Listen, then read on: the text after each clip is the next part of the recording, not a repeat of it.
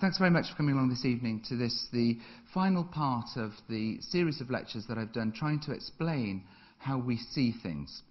And we've started off some time ago looking at the anatomy of the visual system.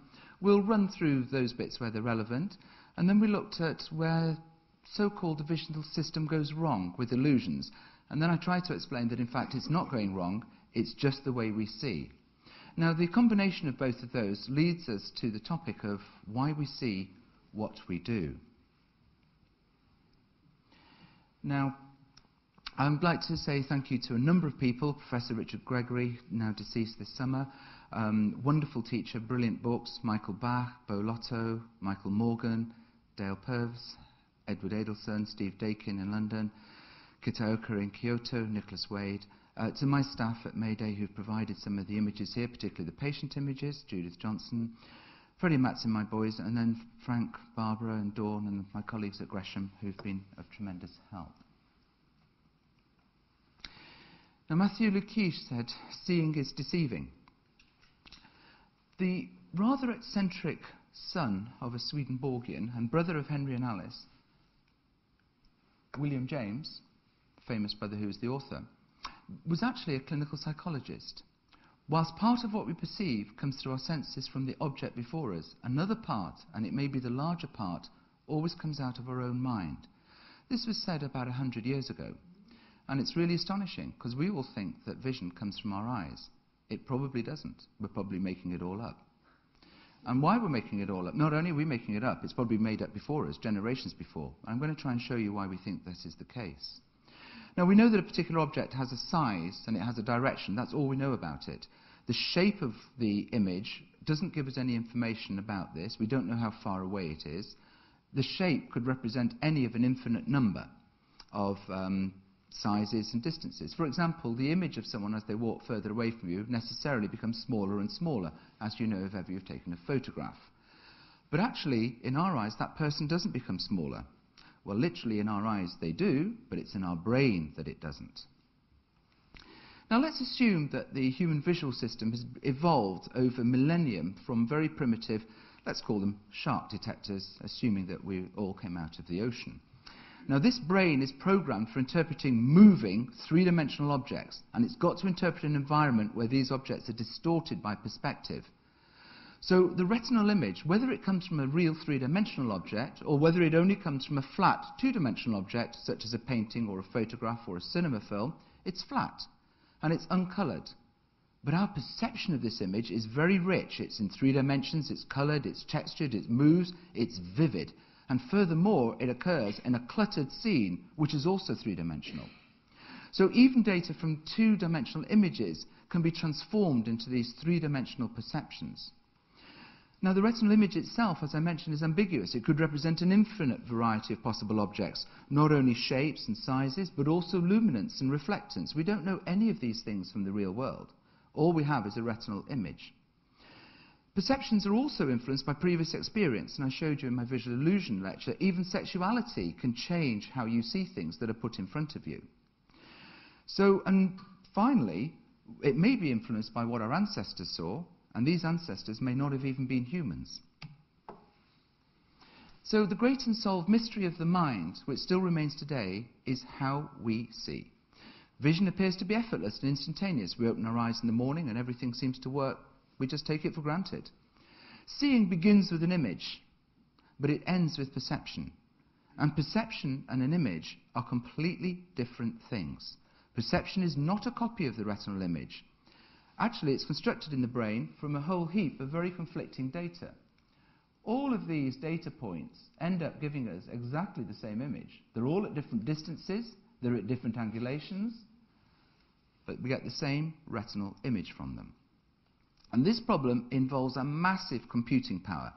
Roughly about half the cells in the brain receive visual input. So half of the human brain, which is a remarkable complex series of computers, is involved with vision. But it's all subconscious. So this information from the retinal image is processed by the brain to generate a percept, and this percept, or this perception, doesn't necessarily match the physical properties of what caused it originally. In fact, it definitely doesn't. So perception and so-called reality are going to be two different things. So what sounded very stupid 3 slides ago when I told you making it all up, actually, I can show you from these previous slides, is actually true. Now, the camera image, when we take a picture and we then take a photograph, we develop it, is actually designed to be looked at by the human eye, and then it forms another image, which is the retinal image. Now, the retinal image is not a camera image. It's not been designed to be looked at by another human eye. And if you remember the talk on the murder of Annie Chapman, when they didn't take photographs and the argument in court saying they could have actually imaged Jack the Ripper on the back of her eye if only they'd taken photographs, which they didn't, and the police were actually accused of being negligent. Now, if we did have a retinal image that was looked at by another eye, we'd need another internal eye to then look at this, and then pass the information on to the higher centres. And this sort of version of how the brain works was pretty current when I was at school, and pretty much what we thought about for several years afterwards. But remember, all the image on the retina is a series of brightness numbers. It's a bunch of pixels, let's say from 1 to 256. And if you do that in a little tiny square, you've ended up with an infinite number of numbers, and it's a very complex thing to do. So this image is processed by the retina using very specialized analog computers, the so-called center surround receptive fields that we spoke about in the first lecture. And what this does is to enhance the light and dark borders, and it extracts relative luminosity values. It doesn't tell us how bright anything is. It just tells us whether it's brighter than the thing next to it, or brighter particularly than its background. Image formation has been known about for a long time, as we can see from this glass ball focusing light from a source which comes from the Opus Maius of Roger Bacon. The first person to realize that the eye did this was Johannes Kepler. He worked for Tycho Brahe, who he subsequently succeeded as imperial mathematician, and wrote a pamphlet called Ad Vitellonium Paralipomena, a supplement to Witello. And Witello, of course, was he was actually a Dominican, and actually stole Bacon's work and published it himself, as we showed in one of my earlier lectures. What Kepler did was to show how cones of light from an image, from an object, form an image. Now, this image is necessarily upside down in the back of the retina. This didn't surprise him. They knew about pinhole cameras, and pinhole cameras invert the image as well. But what he realized as well was that this isn't something that's looked at by the brain. How this image is perceived, he says, I leave to the natural philosophers to argue about. Maybe it's in the hollows of the brain due to the activity of the soul. Maybe it is. There are problems with retinal images, and there are also problems with images that come from cameras. All optical devices, by necessity, have a number of imperfections in them. The lens is based on a spherical configuration, so it causes spherical aberration.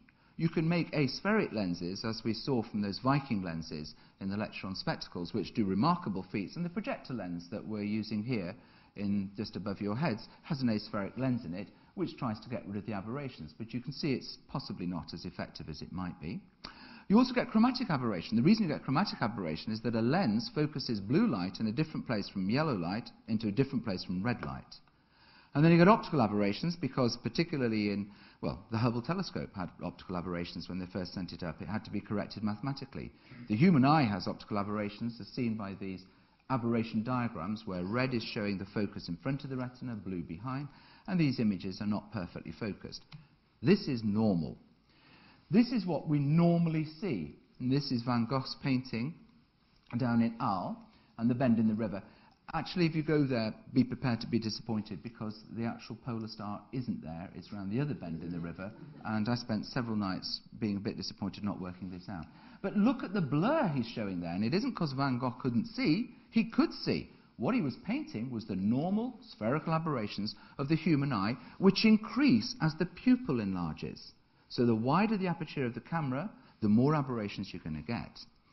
Now, when the eye's focused for mid-spectrum, let's say green, the blue light is blurred and cannot contribute, and it causes blur.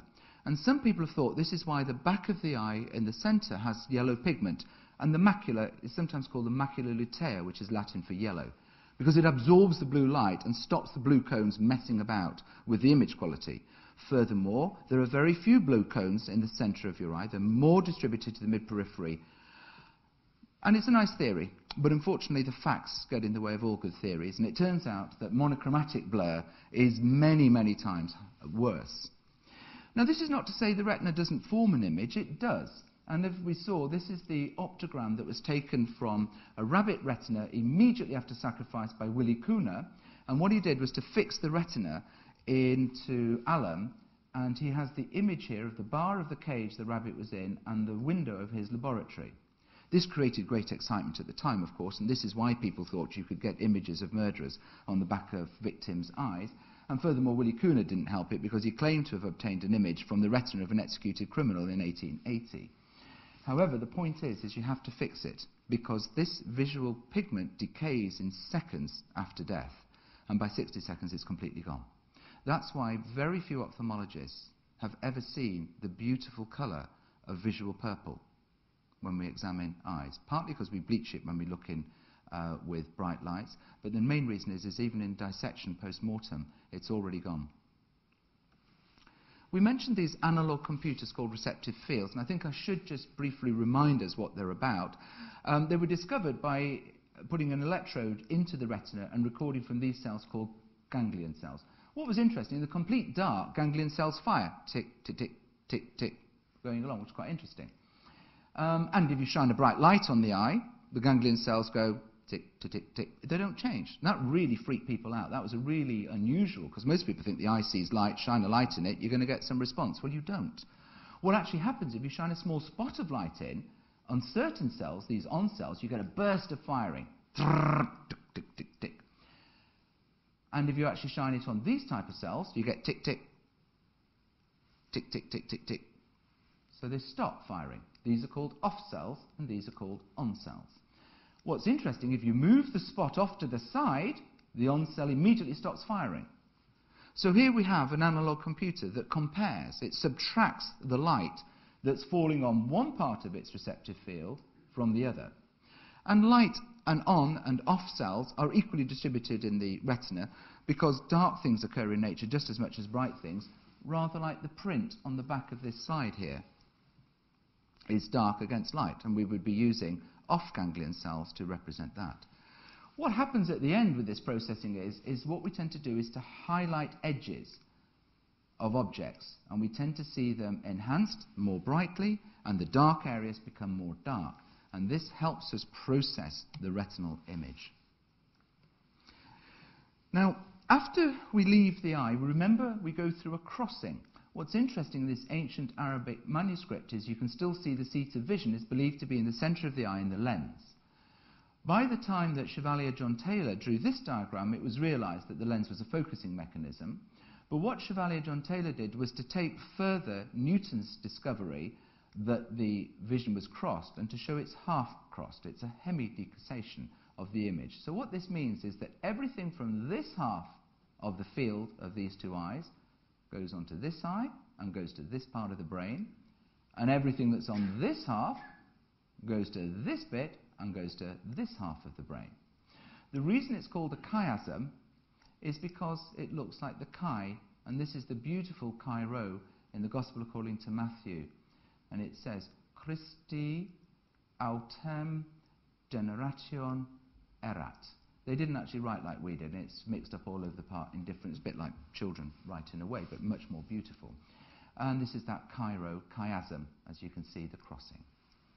Now, the digital output from this retina has now been sent on, after it's crossed, to this organ here, which is called the thalamus. The thalamus is in the centre of the brain. It's about the size of a walnut, and let's imagine it as the switchboard of the brain. All sensory input, whether it's from fingers, whether it's from toes, whether it's from hearing or sight, uses the thalamus for a relay. 85% of the input of the thalamus, however, isn't from sensory organs at all. It's from centres that are aware of attention, awareness, motor functions and sleep. And also it gets a lot of input from the primary visual cortex, so the vision centres come back down, and nobody knows what they do, but it must have something to do with top-down processing, telling us something about what we already know before we send it up. The remainder of it is from the eye. There's another little nucleus here which we're going to come to called the superior colliculus, which represents an archaic nucleus present in primitive forms of life, called the tectum because it's the roof of the original brain, and this is concerned with eye movements and head and neck movements. What we do with the image is we map it, and there's a point-to-point relationship, as Kepler showed. So everything on this half is here and crosses over and goes to this lateral geniculate nucleus in the thalamus, and everything on the green half goes over to the other one, which I haven't showed you. There's a duplication of these cells called the parvo cells, and then the M cells, and nobody knows why there's a duplication. It could have been an accident, it could have a function. There's also branches come off to the superior colliculus as well, representing that archaic pathway we mentioned. So what's the purpose of the retinal image? It's to compare the number of photons absorbed by different photoreceptors. The larger and better quality image you're going to get from larger eyes, which is why nocturnal animals and birds have large eyes. But you then downgrade the image quality, unfortunately. Now, the image is converted into a map, as we showed you. This is a primitive bug detector on the left-hand side of a frog. And this little juicy, tasty morsel flies into place and goes onto the receptive field, which immediately fires. This one doesn't. This fires and it goes onto the roof where it's mapped very accurately. From this map, immediately beneath it is a motor map, and it's connected point to point. Automatically this goes to the spinal cord, goes to the muscles on the other side, and the neck and the eyes move towards the prey, the tongue comes out, and that's the last thing that that insect ever sees. Now it's quite interesting because Jacques Vaucanson invented these wonderful automaton which actually influenced how Descartes thought the body and the brain worked, because they were completely automatic. We have a completely automatic system here. The frog doesn't even have to think. Over here, tongue out, back in, dinner. Now, we also map as well as frogs, and here's a real image. The projection seems to be dark here, unfortunately, but you might just get an image that you've got a little white clot here, which has blocked off the retina in this part. It's starved of its oxygen supply, and it's died. But the visual field defect we get is down below. This is the same patient. So we've got an inversion. Now, the inversion actually doesn't really matter, and it didn't bother Australians for the first 200 years of their existence until they then invented this map, because they suddenly realised they couldn't navigate around unless they had the map of the world showing it from an Australian perspective. I think actually there are also maps of South London that can help spouses navigate when you go to Croydon and Brighton, but I think that's only a rumour. I haven't seen any yet. I've certainly not dared suggest that we should buy one. I just take the second on the left as told and end up in exciting and new places. Now, we also know that different parts of the brain do different jobs, and this was introduced by Albertus Magnus, and here's this beautiful fresco of him in Treviso. We saw the other frescoes because they also, this cycle shows the earliest images of anyone wearing glasses or any magnifying aids for vision. But this is Albertus Magnus, who's further around in the series. After leaving the thalamus, this processed information goes to the occipital lobe of the brain, which is at the back. The scene is then mapped again, and further processing takes place, and this edited information is then transmitted across the whole surface of the brain, the whole back half, both the temporal, parietal lobes, and it goes to specific areas that do specific tasks, what we call the higher centres. Now, some of you will know this image. It's actually by a former Gresham professor, and it's the first accurate description of the brain in the world literature. And it was done by a sometime architect called Christopher Wren, who was very familiar with anatomy and built a small building just down the end of this street, as some of you saw when you came up from the tube station. He also made models of muscles, and he made models of eyes, and he did a lot of his work by injecting India ink and wax into the carotid arteries, and this enabled Thomas Willis in Oxford to do the first accurate description of the blood supply of the brain in cerebral anatomy. But they came up with a really peculiar and interesting theory of how the brain was working. They decided that the corpus striatum was for sensory, the corpus callosum, which is inside the brain and fibres going across here, converted perception and imagination into the hard overlying tissue here, the grey matter, the cortex, which they thought of as the core, or the peel of an orange. So the main bit of the brain was the juicy bit on the inside, and then the peel was actually not considered to do very much at all, except to store memories. This theory of the brain had widespread influence for several centuries.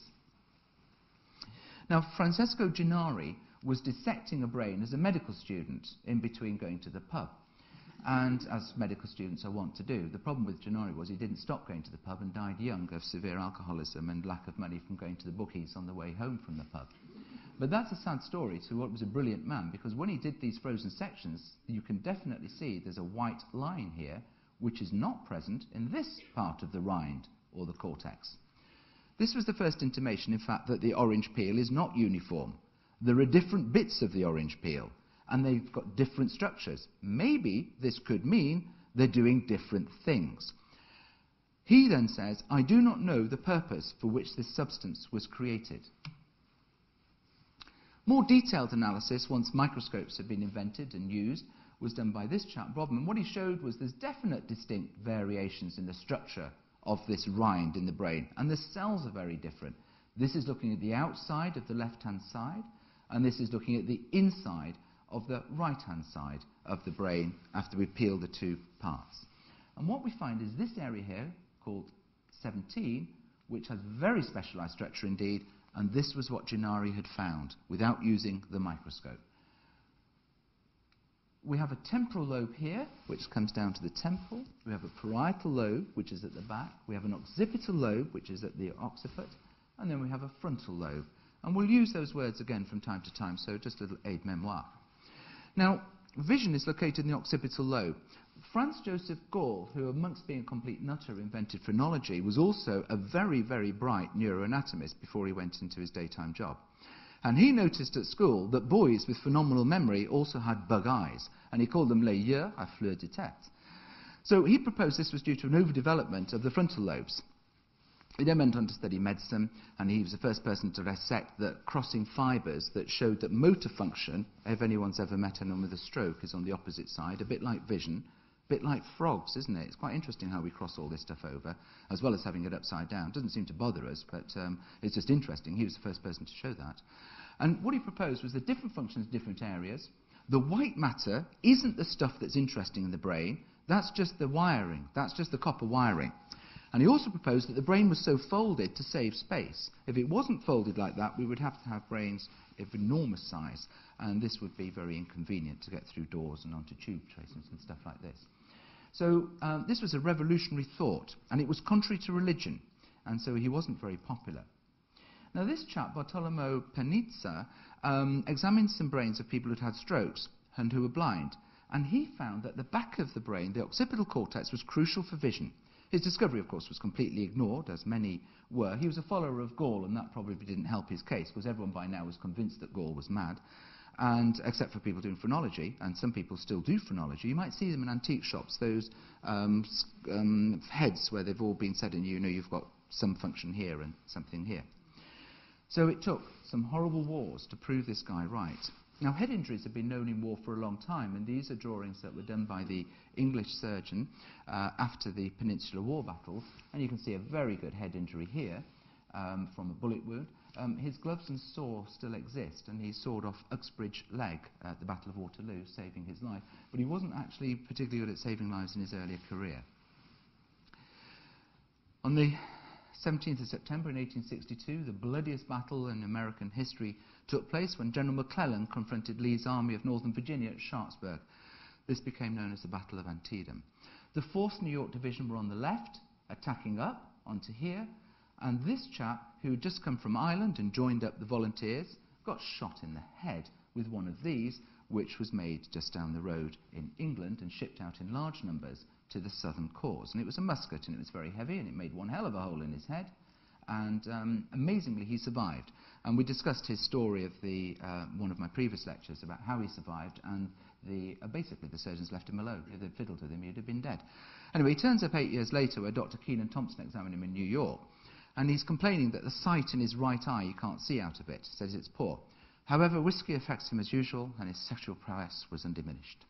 So they carefully plotted the visual field, and lo and behold, what they found was the same as I found when I plotted this visual field in a patient who'd had a stroke in the occipital cortex, which, as we know, is at the back here. And this is what he meant when he said the vision in my right eye is bad.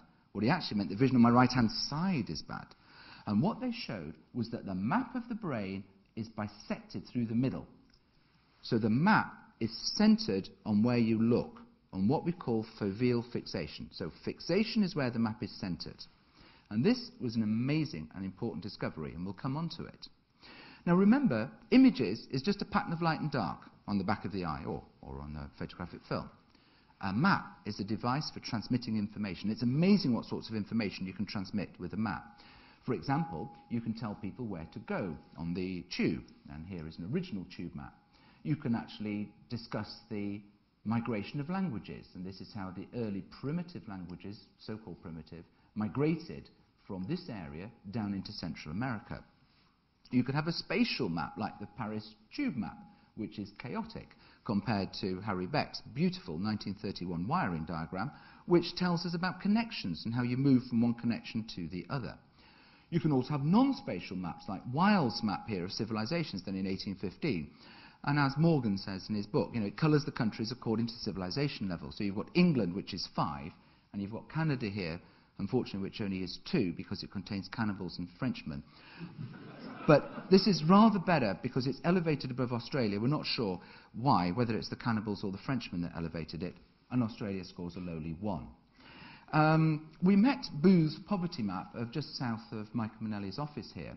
And these dark areas, it actually says, I think you might not be able to read it, it says that vicious, semi-criminal. And what's interesting is walking down this road the other day, I noticed how many of them were hedge fund managers and bankers. And so. However, in a previous time, the Booth poverty map, this was Hanbury Street, of course, where Mary Chapman was found murdered by her flatmate outside that terrible morning in 1880 when Jack the Ripper did her in. Now, bullets got a bit more sophisticated and guns got a bit faster, so we got more precise injuries. And here's this poor chap who was shot through the brain and ended up with a very, very specific injury. And this enabled the very young Japanese ophthalmologist Noi to start to map very carefully what bits of the brain did different bits. And what he found was remarkable. He found that this bit, most of the visual cortex here, most of it is concerned with a tiny bit of central vision. In fact, what's even more extraordinary is the central 2.5 degrees, the tiny bit there, is represented by an enormous fraction as well. So there's a massive magnification of vision which is occurring in the brain. More sophisticated analysis was done at the back of this area here, looking into this deep groove, which this picture shows opened up. It's not opened up in life, we're opening it up to have a look at it, to explain what's going on. And a very, very detailed map was shown, which actually shows what had already been known, but in more detail, and that's the bottom represents the top of the vision, and the top represents the bottom of the vision, so inversion. But in very great detail, you can see the tiny bit in the center is represented disproportionately by a large area at the back. Modern mapping is even more sophisticated and shows that even this was wrong. This is the central area. It's taking up a massive amount of brain computing power to compute what you're seeing in the tiny central bit of your vision. It's called the cortical magnification factor. And here is the same type of thing that occurs in the sensory cortex, and it shows that there's bits of our bodies that are slightly more important than others, depending whether you're a man or a woman. And mouths and tongues, of course, are very important, so are hands. And so the brain expands and makes them larger. And if we actually drew that as a map, that's what we'd get. And we wouldn't get a map that looks like a map if we drew the map of the visual cortex. What we get a map is of what the visual cortex is doing. And what it's doing is using these columns here, which are composed of different cells, as super analog computers. And these columns are about 2 millimeters square, and the whole of this cortex is tiled with these 2 millimeter square tiles, each of which is a vertical supercomputer. And here they are in more detail. This is the tiling shown here. It looks a bit like zebra stripes. Brown stripes representing left eyes, white lighter stripes representing the other eye, and they're closely, intimately together. And what happens is stuff comes in from the left eye, and it stays in the left eye and goes into Gennari's white stripe that we saw earlier. And stuff comes from the right eye and goes into Gennari's white stripe, but in this column. And these columns at this level are separate, they're monocular. Leaving here, it's then processed and the eyes then come together. And this is where the images start coming together, and a lot of processing goes on here for binocular vision, that means using 2 eyes together, for depth perception, for early bits of movement in primates, and other mammals, but not in rabbits, who actually have movement detectors elsewhere. Now, what's interesting about these is that you remember we showed on the retina they had those circulars around. These cells don't respond to circles, they respond to lines. And these lines have to move, and they've got to be tilted very precisely for that particular cell. So this cell is orientated to a vertical one, and as soon as you go off vertical, the response starts going down. So you've got a vertical line there, tick, tick, tick, tick, tick, tick, goes down, tick, tick, tick, tick, and then stops, tick, tick, background. So we're actually inhibiting its response when we move to 90 degrees. These are fairly large, these receptor fields in the periphery, and they're rather small in the centre. So the size near the fovea is about 1/4 degree, which is about half the size of the moon, subtending an angle on the eye. In the periphery, though, they're quite large. They represent 1 degree. There's different types of these. You get complex cells. About 20% of these cells respond to a particular direction of movement. So not only does your bar have to be moving, it's got to be moving in a certain direction, which is kind of interesting. These are much larger, these receptor fields. And because you've got complex cells, and the Americans discovered that you've got to have hypercomplex cells. And these come in 2 varieties. They're called end-stopped, and then there's different types. And what these are doing is responding, as you can see, in different ways. So if you actually make, if the bar's got to be just so. If it's too small, it doesn't respond. If it's just so, it responds maximally. And if it's too big, these hypercomplex cells stop responding again. So these hypercomplex cells are telling us about sizes and widths and lengths of images. It also tells us about borders and how they cross, and it helps us determine where edges are of curved and squares. We've moved a long way from looking at different pixels now. What we're looking at here are probably Gabor patches, as they're called. Now, what these Gabor patches are doing, if we put them all together, they're telling us about texture. And you need a lot less stored information if you're looking at textures of scenes than you do of pixels of scenes. Because just a small 1mm area at 256 times 256 in your camera is going to take up an enormous, an unbelievable amount of computing power. We'd probably need brains the size of this room if we were going to walk around and use that as the way we were going to process the image. Now, Gabor patch is much better. And these actually represent, even artificially, really rather original and realistic looking textures. And the visual scene turns out to be full of these textures.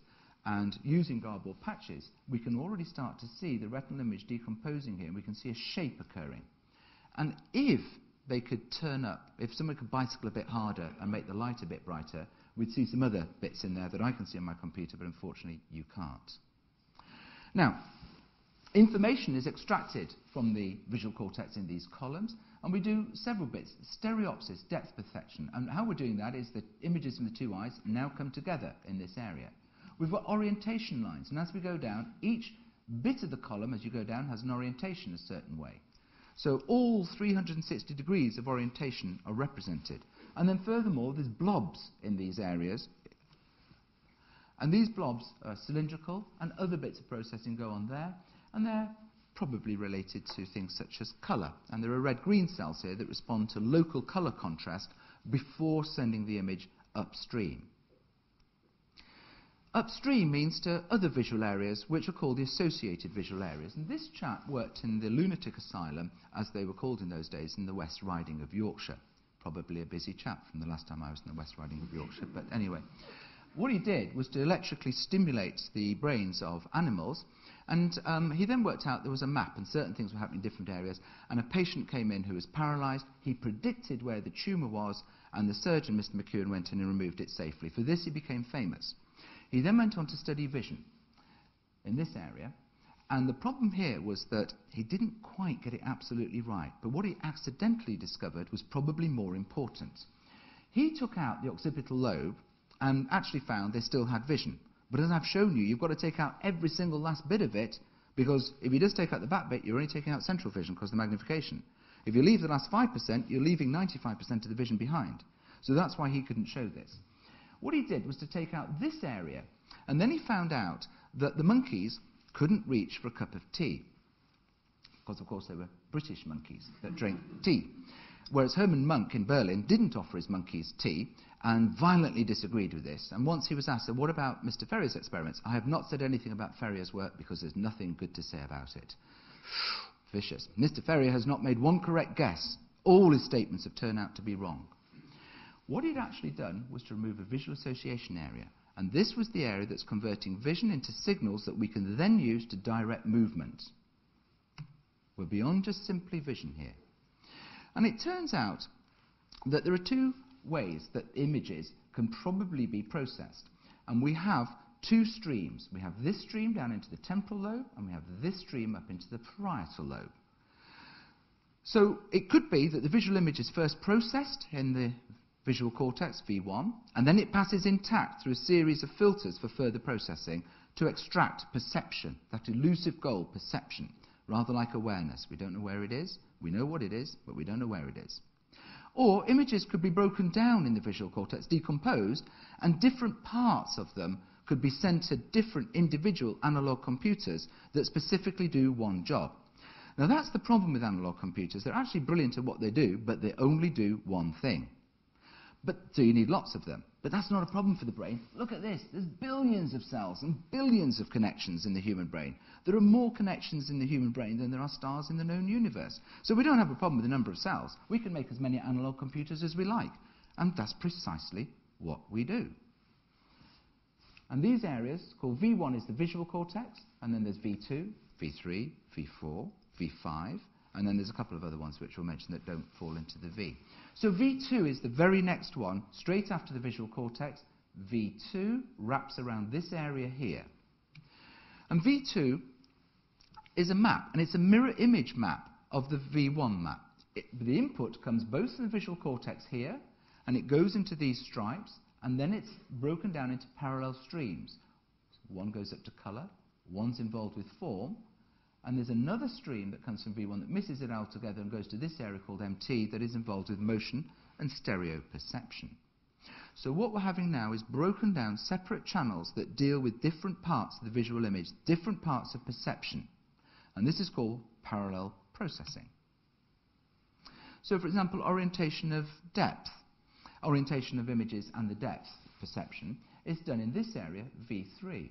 And this comes up through two separate pathways. One is coming from V2, where a little bit of processing of something might be done, and one native, straight out of the visual cortex. And these two different ways could be responding in these different pathways. Up into the parietal lobe here, which is going to deal with motion in large patterns, and then ventrolateral down here, which is going to deal with movement and where things are. So, analysis of colour. It turns out this is in another area called V4, discovered by Semir Zeki in London. And this receives its information mainly from these thin stripes, and some from the interstripes, but this is involved with a different parallel stream for form. And there's other areas, V5, as we've mentioned before. Now the analysis of motion is really important. It's a separate sensation. It's rather like smell or taste. Motion is not a series of still images that we add up.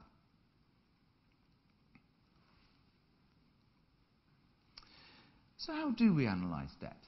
Well, we've mentioned before that the retinal image, or any image that's a shadow, doesn't actually tell us about what could have made it. Any of these conformations of these completely different structures, if the lighting is right, could cast that shadow or that image. So we now know that the retinal image is inherently ambiguous.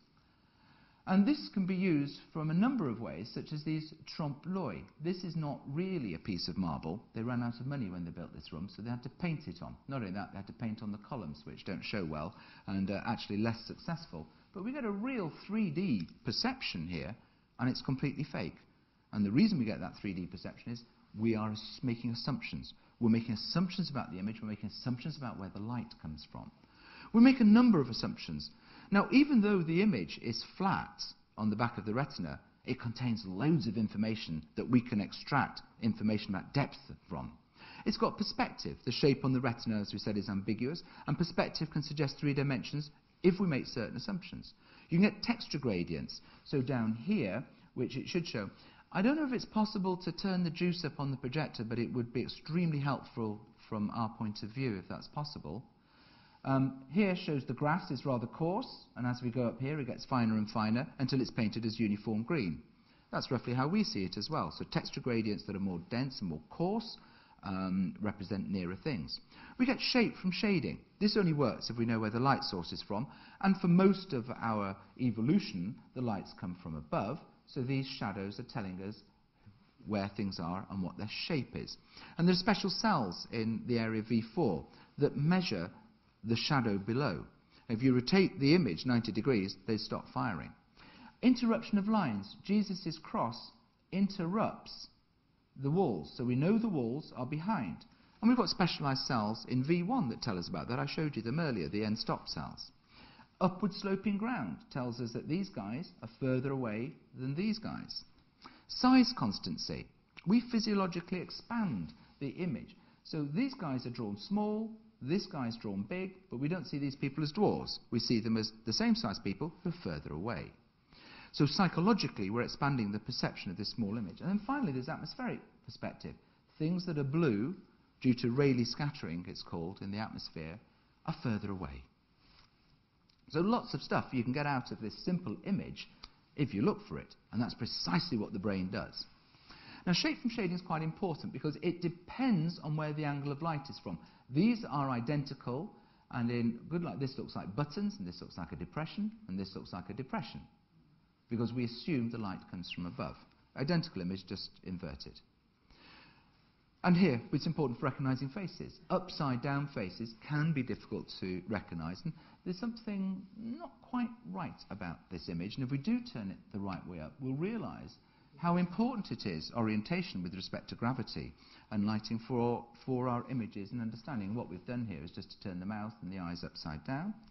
We can't tell that when we look at a face upside down because we're so used to seeing faces the right way up, and we're hardwired to see faces the right way up. So this is the same image, and there it is. That was a really bad day at work, I can tell you. Now, chiaroscuro, light and shade. This technique was used in the Renaissance to make depth and reality to their paintings. And this is Gerard David's painting on the rest of the flight to Egypt. Now, as we got later into development of the industrial age, lighting could come from below. And this painting in the National Gallery actually is really rather interesting. Not only just because it's showing that light can come from below, but it's also, this is a planisphere, and it's showing how the planets and the moon rotate. And these faces represent the different phases of the moon, as you can see. So here's the full moon, and here is the moon at either side. And it's a rather interesting take when you go and look at that painting, and it's rather fun. Analysis of distance. You could use motion parallax like the pigeons used to do in Trafalgar Square before the mayor shot them all. And what they do, if you ever look at a pigeon, they do this. And what they do when they're doing this is this moves faster if it's nearer, and it moves slower if it's further away. And that tells me where this is compared to this. It also tells me if it's approaching me. And that's why pigeons fly off if you're not carrying anything that they want to eat. And so we've got purpose-built range detectors to judge distance. Now, a random stereogram, which this isn't, but I've put it on to show you what one's like, because you need to have two eyes, you need a special instrument to actually see it. What it does is it changes between the two eyes the image very slightly in an area here, and when it's looked at with two eyes, 93% of the population suddenly see something in 3 dimensions jumping out at them, square or a circle. Now what's happening here is a shift of only a few thousandths of a millimetre changes the light on a single cone receptor by about 5%, and that's enough to cause it to fire. Upstream of this, individual cells which have receptive fields in different places can detect. So we can detect very, very, very tiny amounts of disparity, smaller than a cone, by using this mechanism. And these parallax detectors are really important. Motion. Very difficult to depict. This is Maxim and this is Freddie racing round this circuit, and the photograph makes them look still. More than that, this is the daguerreotype. It was the first photograph of a street scene ever, and this is crowded. It's rush hour. The only thing you can see here is the bootman blacking the boots of his customer, who stayed long enough for it to be impressed onto the daguerreotype. And when Morse came to visit Paris to look at this wonderful Morse of Morse code, he said, moving objects are not impressed. Now, The sense of movement is very, very specific, and it's computed directly from the retinal image. If you want to show things moving, rather like this little dog running along, you have to make them have lots of legs, really. Dynamism of a Dog on a Lead by Giacomo Balla. Now, we have a movement detector. I've mentioned it's present at retina, and it's in the brain of monkeys and of us.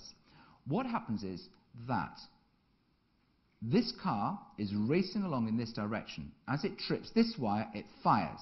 And then as it trips this wire, it fires. If these images fire together, we know that this is coming along this way. And the reason we do is there's a delay built in here, which is called a synapse. So this fires, and it's coming up here. This then fires, and it comes up. By the time this hits here, that one hits there. So if they fire simultaneously, we know there's a movement moving along this direction. We have movement detectors that go the other way as well. And we have movement detectors in both eyes that the disparity ones also can detect movement, and that can tell us movement in 3 dimensions of the parallax. And we use that as a sort of test by delaying images in one eye, or as a natural experiment in multiple sclerosis when the nerve becomes sick at the back of the eye, people lose this ability, this delay. Now, analog computers we mentioned are good. So why do we have so many maps? It's because these things only do one thing. So we need a map of each thing we do, practically. Not all the maps are geographical maps, by any means, but they're all centered on one frame of reference, and that frame of reference is your foveal fixation.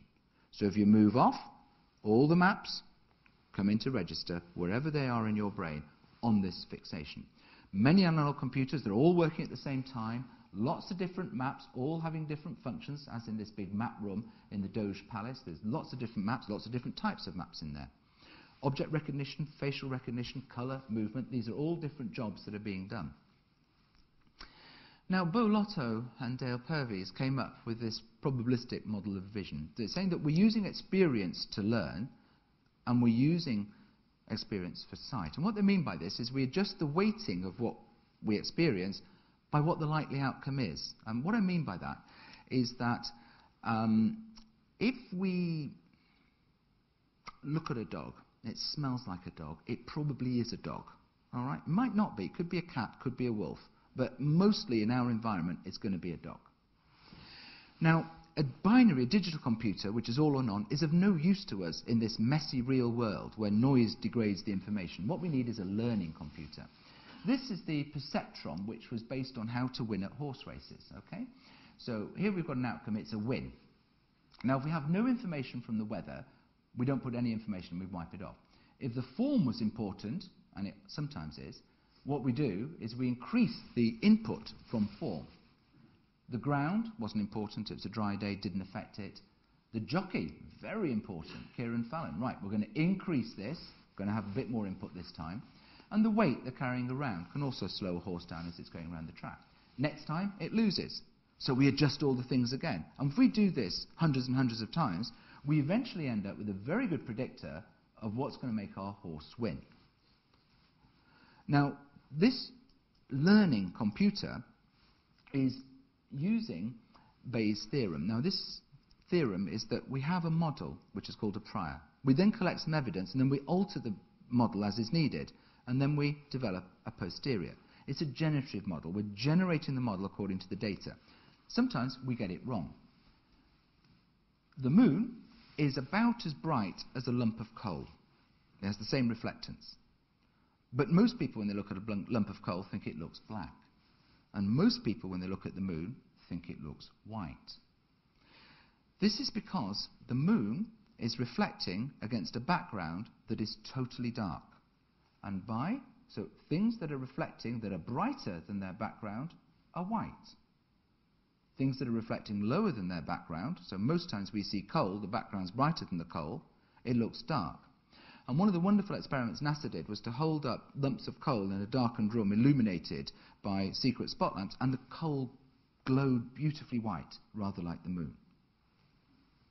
This probabilistic strategy is based on past experience, and it probably explains this difference between what we see and what is reality. Now, I have a difficulty with Beau Lotto of that, because I don't know what reality is. I mean, reality, again, depends on the definition, but we'll come back to that in a moment.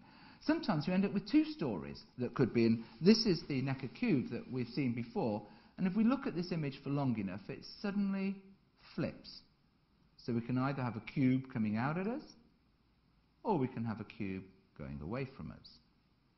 And it just spontaneously flips. The brain cannot make up its mind, so it chooses both.